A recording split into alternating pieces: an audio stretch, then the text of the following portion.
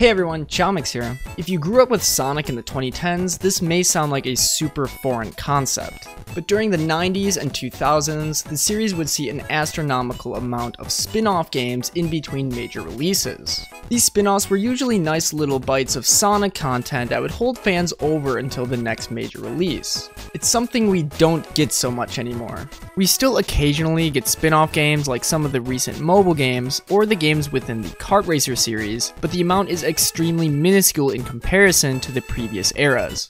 The thing about these spin-offs is that they were usually created by third-party developers. They would frequently hand off the IP to completely different development teams in order to have a constant, staggered stream of new Sonic games. To put it lightly, it was pretty amazing to be a Sonic fan during those days. We'd often get multiple Sonic games released in the same year, almost every year. There was one company in particular that was responsible for a large amount of these smaller scaled spin-off games, and eventually even mainline titles as well. The developers of this company have a lot of history with Sega and Sonic Team, and it all technically started before they were even officially formed. So to get into the history, we'll have to start a little bit before this company was even founded. In 1999, the objective greatest Sonic game to ever exist began development for the Neo Geo Pocket Color, Sonic the Hedgehog Pocket Adventure. No joke, this game literally has a perfect 10 out of 10 rating on IGN. It's a masterpiece. I guess all of our opinions about what Sonic game is the best are all invalid. Read and weep, everyone. Time to pack it up and go home. The game was developed by SNK with the supervision of Sonic Team and released the same year it began development. Sonic Pocket Adventure was a classic style 2D Sonic game, but with the art style of the, at the time, new modern Sonic redesign. For its time, it was really impressive stuff, being able to fit a classic Sonic game on a handheld for the first time well. Emphasis on well. Up until that point, we'd only ever seen shoddy attempts at portable Sonic games on the Game Gear. Some of them are pretty decent, but the extremely limiting hardware could never allow for some of the more advanced physics fans would come to enjoy from the console classics. After the release of Sonic Pocket Adventure, several key developers from SNK and even Capcom went on to form their own company in 2001 called Dimps. Little did they know when creating Pocket Adventure, they were beginning the start of an extremely important relationship with Sega and Sonic Team. Dimps would go on to create a lot of Sonic games for handheld consoles like the Game Boy Advance and Nintendo DS in the early 2000s. But besides Sonic games, Dimps is also responsible for creating games for other franchises like Dragon Ball. Another obscure parallel between Sonic and Dragon Ball, I probably could have mentioned in my Sonic and Dragon Ball Obscure Parallels video. You should go check that out if you haven't, by the way. Their first game they ever developed as a newly formed company was Sonic Advance 1 on the Game Boy Advance in 2001. Very similar to Pocket Adventure, it was a 2D Sonic game, playing pretty similar to the original trilogy, but with the extra pizzazz of the art style and certain gameplay elements from the Sonic Adventure series. You were able to play as Sonic, Tails, Knuckles, and Amy, each with their own unique abilities. It's a full-fledged Sonic game on handheld, and it does what it does very decently. The step up from the Neo Geo Pocket Color to the Game Boy Advance is huge. This game is beautiful looking, even for today's standards. The sprite art is extremely detailed and very animated. It captures the Sonic Adventure art style in pixel form perfectly. In 2002, the sequel to the first Sonic Advance game was released. Sonic Advance 2 took pretty much everything from Advance 1, but built it up. It shared a lot of the same sprite art and characters with their abilities of the first game. On top of this, they added a completely new member to the roster of playable characters, Cream the Rabbit. There's also several new mechanics like the ability to break the sound barrier by reaching extremely high speeds. For the most part, Advance 2 does what a sequel should do. Take all the cool stuff from the first game and just add on top of it. Just like Advance 1, its sequel is extremely stylish, maybe even more so. It reuses most of the character's sprite art, besides Cream the Rabbit obviously, but also just adds on top of it with even more animations and special effects. The levels are all more vibrant, and overall the game is just visually a step up from the first. The final game in the Sonic Advance trilogy, Sonic Advance 3, was released in 2004 for, surprise, the Game Boy Advance. Big shocker, I know. Advance 3 was very ambitious. There are 5 characters just like in the previous game, but here's the kick. You can pair any 2 characters up into a team to give them a completely unique team move depending on the pairing. This game also opted to use a hub world instead of the level select menu, unlike the first 2 games. I've always been a fan of hub worlds in Sonic games, as they make the game feel more exploration based. Once again, Sonic Advance 3 just takes a lot of what was going on in the first 2 games and then adds on to them. Without going beyond a brief explanation of the game, there isn't really too much else to detail here. It's just more of the same stuff you've come to love. For their next game, Dimps would start the development on their next series of portable Sonic games for the Nintendo DS. In 2005, Sonic Rush was released, another 2D side-scroller styled game that utilized both the top and the bottom screen of the Nintendo DS in pretty interesting ways. Despite being only limited to 2 dimensions of gameplay, character models were in 3D. This was also Blaze the Cat's debut to the series, and she would be the second playable character besides Sonic himself. The gameplay is pretty close to what you'd come to expect from a 2D Sonic game, but with an added feature, the boost. Yep, Sonic Rush was the first game to really utilize the boost mechanic we've come to know from the boost style games like Sonic Unleashed. Characters have a boost meter which fills up after destroying enemies and doing tricks, very similar to how it works in the boost games. One of my favorite aspects of this game is the soundtrack composed by the legendary Twitter meme man himself, Hideki Naganuma. If you don't know, he also composed a lot of the soundtrack for Jet Set Radio, a series that I absolutely adore and will probably make a video on eventually. Just give a listen to a few samples from his tracks in the game.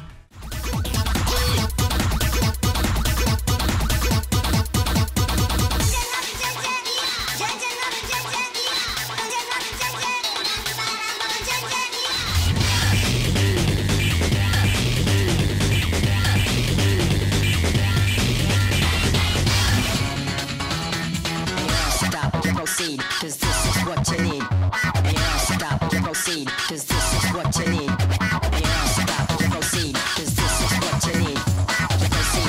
Proceed, cause this is what you need. In 2007, Dimps would release Sonic Rush Adventure, a sequel to Sonic Rush. Again, players take control of both Sonic and Blaze, with gameplay being extremely similar to the first game. Sonic Rush Adventure is basically just a continuation to the story and levels of the previous entry. There really isn't too much else to say about this one, other than the unfortunate fact that Hideki Naganuma wasn't able to compose for the soundtrack this time. Oh, we got jet skis, baby! Let's go!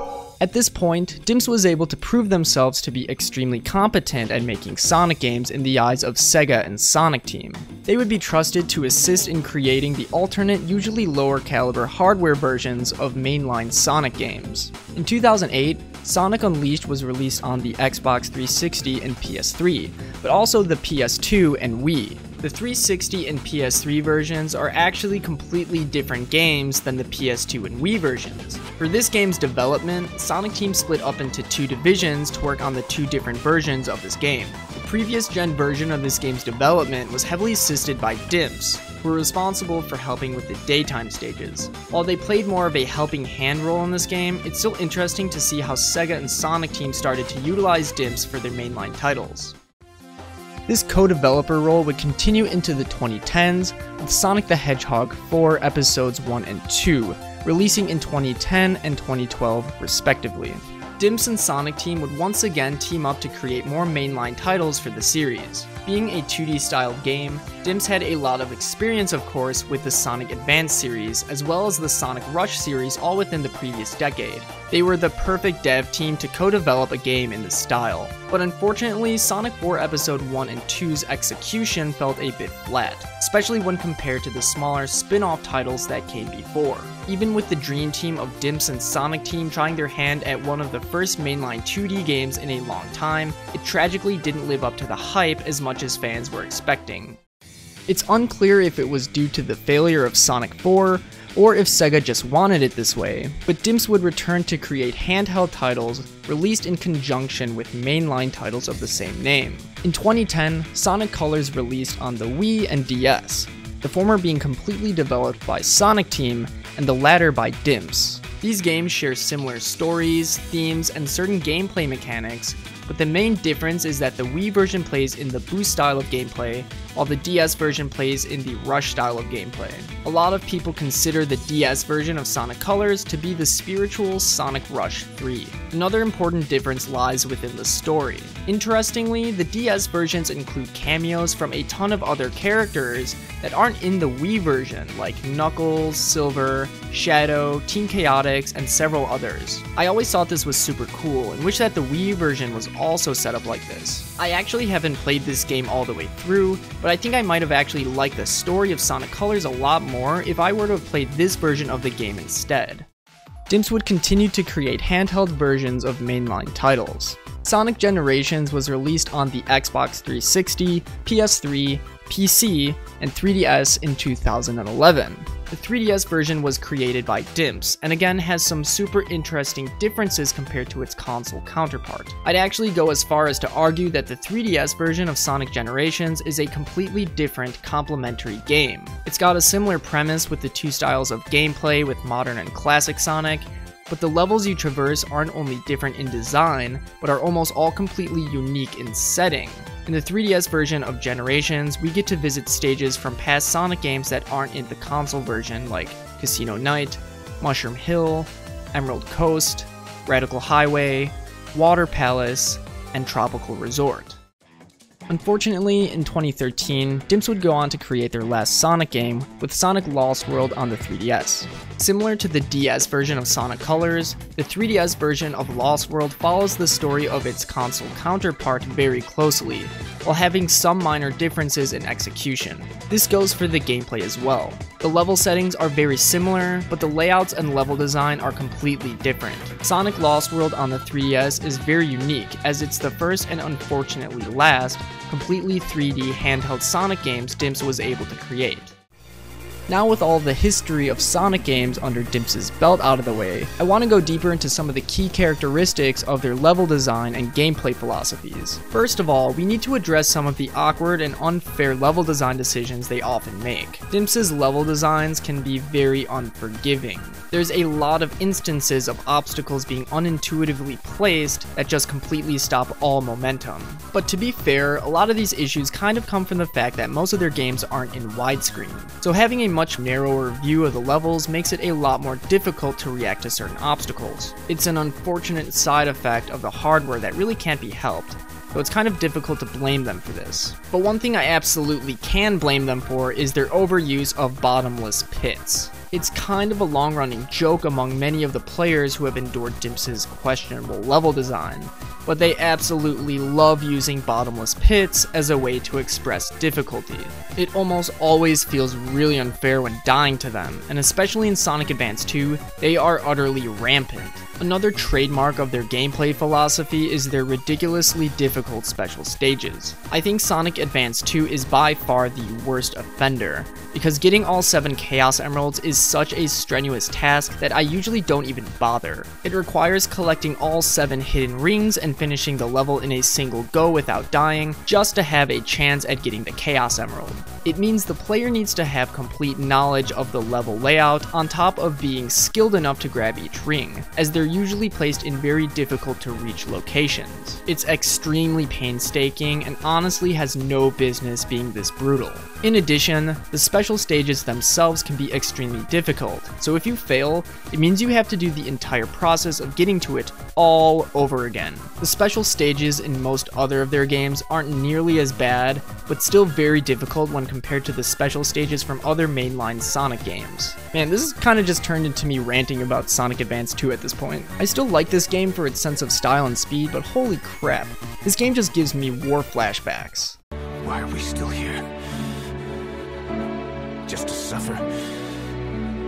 The body I've lost. The comrades I've lost. Won't stop hurting. The final, and an actual fun little detail I want to point out, is Dimps' obsession with giving their first bosses hammers. Seriously, the first boss in every Sonic Advance game uses a hammer, or is literally a hammer. They eventually stopped using this trope later on, but it's something I always noticed ever since playing the original Advance trilogy. It might just be a hilarious coincidence, or it's totally possible one of the developers has an irrational hatred towards hammers and needed to use the games as a way to take out his pent-up aggression towards them. I guess we'll never know.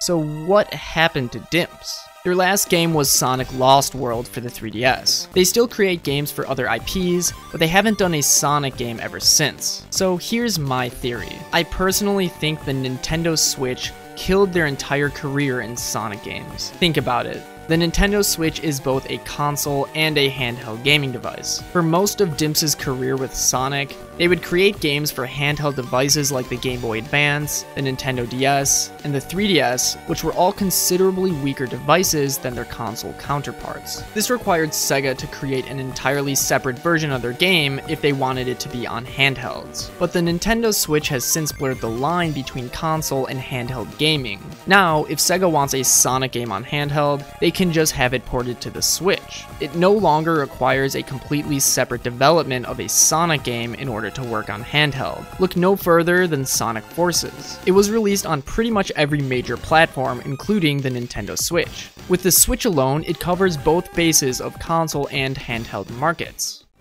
So what about the future? Do I think Dimps could possibly return to co-develop a Sonic game in the future? I don't think it's impossible, but it's definitely still a pretty narrow chance. Especially with Sonic Team stating how they plan to take more time with their games from now on, it seems like the need for Dimps' assistance might be finished. Unless there's some big change in Sega and Sonic Team's philosophy of releasing games, I'm pretty pessimistic about Dimps making a return anytime soon.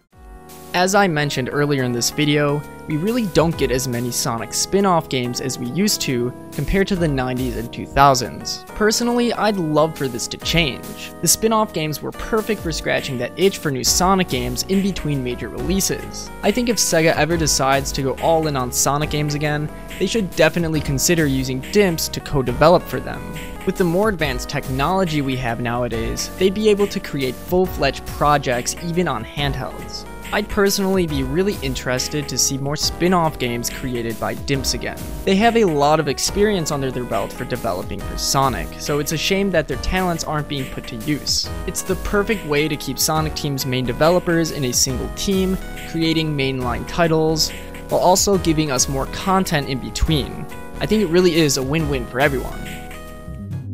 Hey everyone, thank you so much for making it to the end of this video. If you like what you saw, smash that like button and subscribe for more content similar to this. It really helps smaller channels like me get noticed on YouTube. I stream every Wednesday and Sunday on Twitch, so stop by if you'd like to see me play some games. In the comments section, let me know your favorite Dimps title. Personally, I think mine is Sonic Rush. And finally, if you're a super fan of chaomix or just like discussing Sonic, make sure to join the community Discord. Links to everything in the description. And as always, I hope everyone has a fantastic day. Peace.